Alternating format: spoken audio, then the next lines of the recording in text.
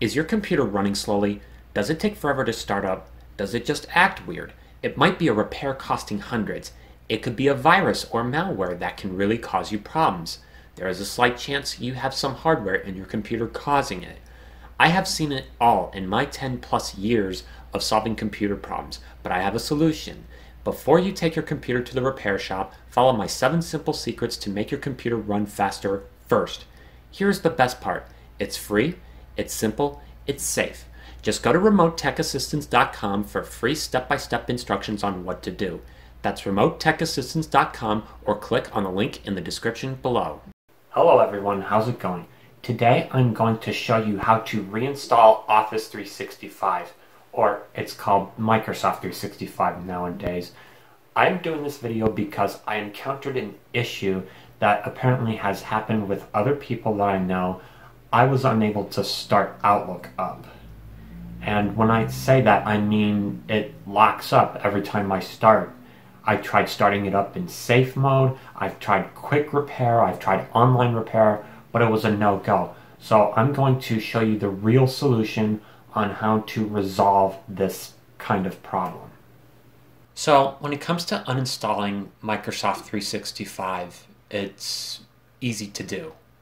All you gotta do is go into the search bar and type in Control Panel. And we gotta go there.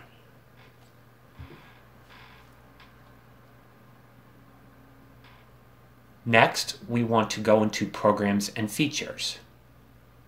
And we will want to scroll all the way down until we find Microsoft 365 English US, but depending on the country it might be different. So I'm going to click on Uninstall. Click Yes. Ready to uninstall. Click Uninstall. Now this part does take some time, so I decided to speed up this process.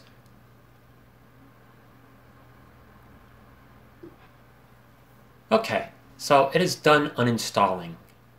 Now, even though it's not recommended right away, you should restart your computer. So we're going to go ahead and go here and click on Restart.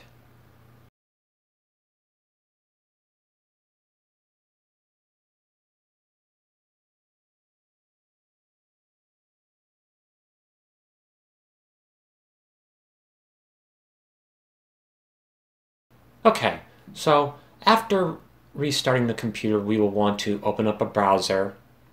In this case, we will use Chrome. Then we will want to go to Microsoft.com. And we will want to sign into whatever Microsoft account your Microsoft 365 subscription is associated with. So for security reasons, I'm blurring out my Microsoft account information. Enter in the password as well. And now that we're signed in, we can go into our profile and click on My Microsoft Account.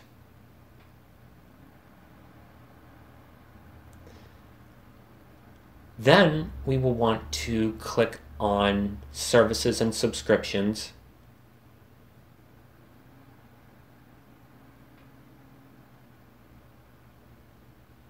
And then we will want to click on Installs as opposed to this install. And here's why. When we click on Install Office, it's going to ask you what version you want to install.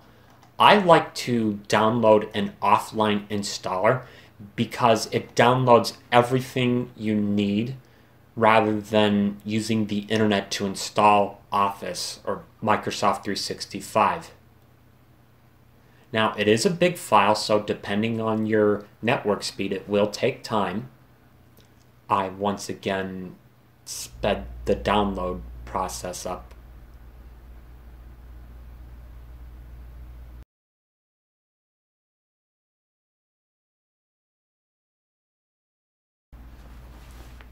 Okay, so now that Office 365 is done downloading, we will want to go to the Downloads folder and open it up right here. Then it will create a virtual optical drive.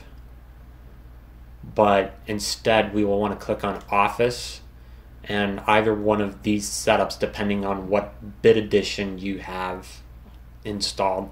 Everyone uses 64-bit edition, so let's click on Setup 64.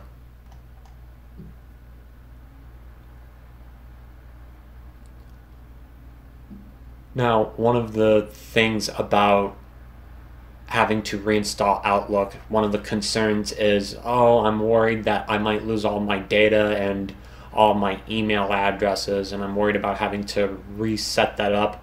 Well, because you're reinstalling Office 365, and since this is a cloud-based program, you don't have to worry about having to redo all of your emails. It will be there already when you first start Outlook up after the reinstall.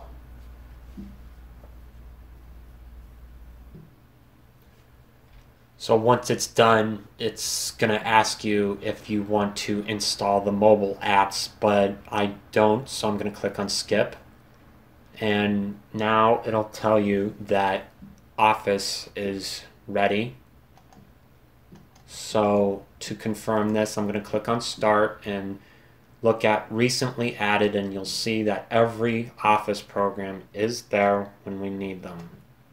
It apparently doesn't like to show Access and Publisher, but here's something cool.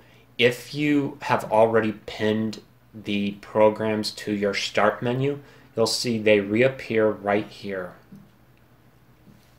Now, I'm going to open Outlook just to confirm that everything is there and all of my emails are still there, and it looks like everything is still there. But then afterwards you want to make sure you do Office updates as well. So we're going to click on Office account, and it doesn't necessarily have to be in Outlook to check for updates. It can be in one of the other Office programs like Word or Excel or PowerPoint, or it doesn't matter. So we're going to click on Office account and then click on Update Options and then click on Update Now.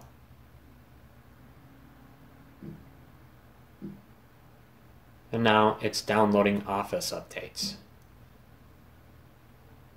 We will want to close this so it doesn't bug us to force close any programs after all the updates are downloaded.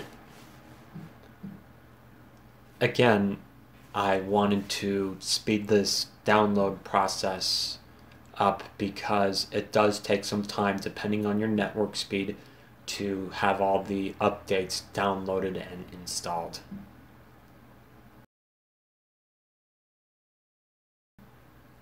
Alright, so updates are installed. I'm going to restart Outlook just to confirm that it still works.